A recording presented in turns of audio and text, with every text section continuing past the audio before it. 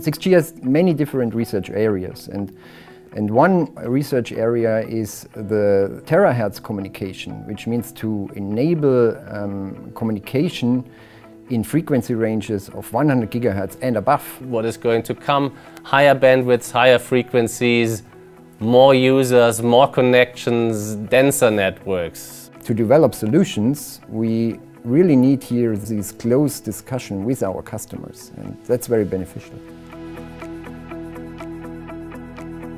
So it's a new wireless real estate which we might want to make available for 6G, so therefore we need to understand the conditions and the technology, what it requires doing so. But then it's also a new territory where we need to have new test and measurement equipment, because you need to measure the signal, and for that you need to have companies like Rohde and Schwarz who are providing excellent and high quality equipment.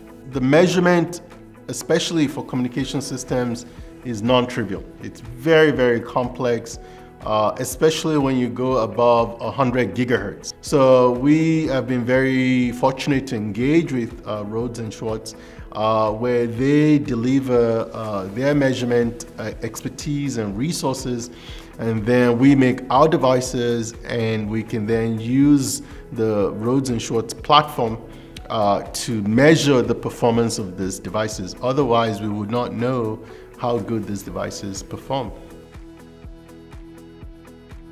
Predicting the future, yeah.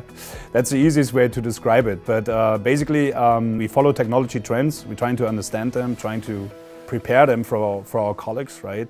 In the sense of take that vision and then trying to map that, what that means for our test equipment. What our test equipment has to do in the next 5, maybe 10 years.